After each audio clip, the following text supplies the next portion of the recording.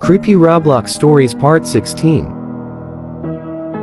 1 Reb Mundalai KP Le. So in 2016, a user by the name of Otacon561 got a weird message on Roblox.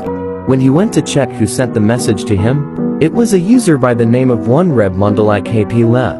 He sent Otacon one message: help. Otacon did not think much of it, but what he didn't know was that 1 Reb Mundalai KP Le username backwards was help killed number 1. A day later Otacon went to check up on the weird account. He checked on the games and the account had a game called Home Sweet Home.